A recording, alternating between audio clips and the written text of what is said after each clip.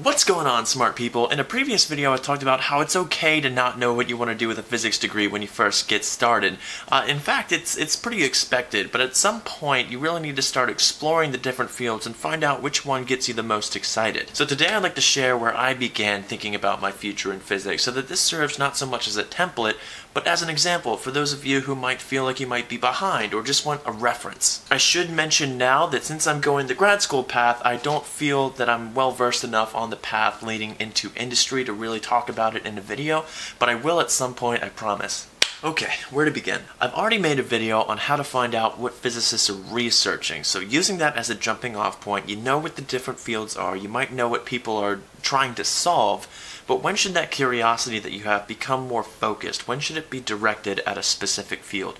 Well, you can relax a bit because you've got time. It's okay to have a broad list of interests early on in your undergraduate physics career, but I found that a great way to narrow down that list is to do an internship, and if you say that you want to do grad school, you gotta get one anyways. Sure, your internship will probably be in one specific field, but you'll be able to speak to people who are in others. When I did my internship in accelerator physics, I went to seminars on things like astrophysics, nuclear and particle physics. I went to everything I could, that way I could find out what sounded boring and what kept my interest. I reached out to other faculty members at the lab I was working at so I could speak with them more so about their field.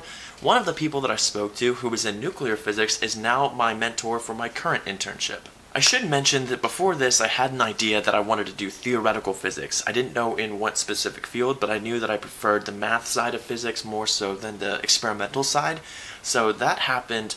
To be honest, I'm not quite sure when I made that decision. It might not have even been a real conscious decision. I just knew that I didn't really like working with my hands too much, and I really enjoyed looking at pretty math. So maybe you will have had a similar experience to just saying there was some innate draw towards one side or the other. I'm not sure. If not, then I'm sure an internship will still help with that as well. And for those of you who don't know if you want to go to graduate school, I highly recommend going for a research internship because, well, grad school is all about research and you need to find out if you like it in the first place, and just sitting around saying, yeah, grad school is just such a commitment, I don't know if I'm ready for it. Well, if at the end of the research internship you find out you don't like research, well then that decision's made for you. Don't go to grad school. Another benefit to doing the internships is that I got to go to a conference to present what I did, and at that conference I got to go to a graduate school fair. So I got to hear sales pitches from a bunch of different grad schools saying what they had to offer, and that's what sort of directed me into thinking, oh wow, what do I want to do with my life? That's sort of when it hit, when I started to know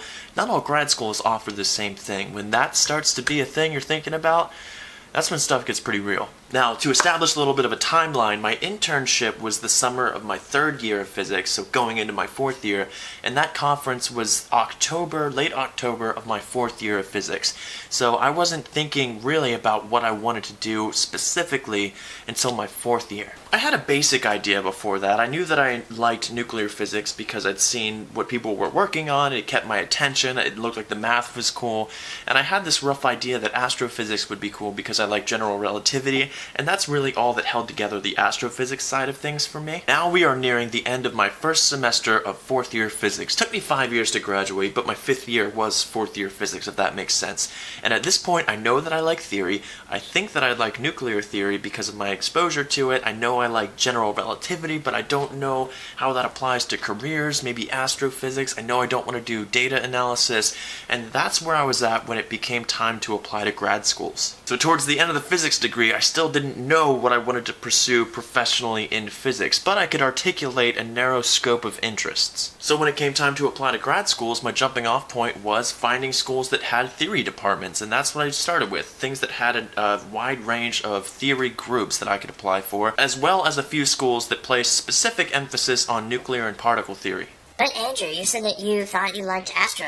Why didn't you apply to grad school for that? Here's a somewhat limiting aspect of applying to grad schools. In my experience, pretty much every school I applied to separated departments for physics and astronomy/astrophysics, meaning I had to pick applying to one or the other.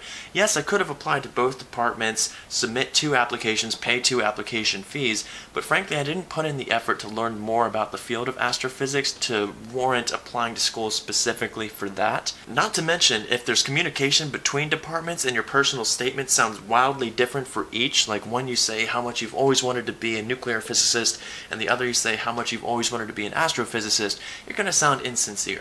And now I'm graduated, I'm doing one more internship before starting graduate school, and I finally think I've decided on nuclear theory, which, believe it or not, still isn't narrow enough. I still have to decide if I want to do something more phenomenological or something like lattice QCD research. I still have a ways to go, and I think obviously I'll decide more as I go through grad school, but what I'm trying to say is that there was nothing that just clicked. It's just been a process of slowly moving the needle further forward. So when did I figure out exactly what I wanted to do in physics?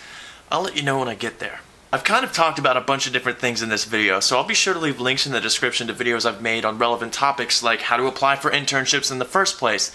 Hope you guys found this video helpful, a little bit useful. Let me know in the comments section if you did, and I'll see you guys there.